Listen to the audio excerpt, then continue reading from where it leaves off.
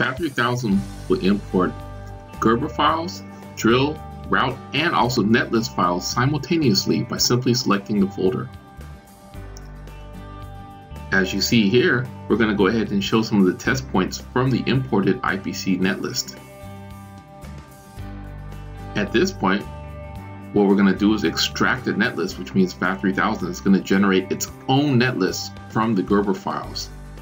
And you can now view those extracted nets easily by selecting whichever net you wish to look at.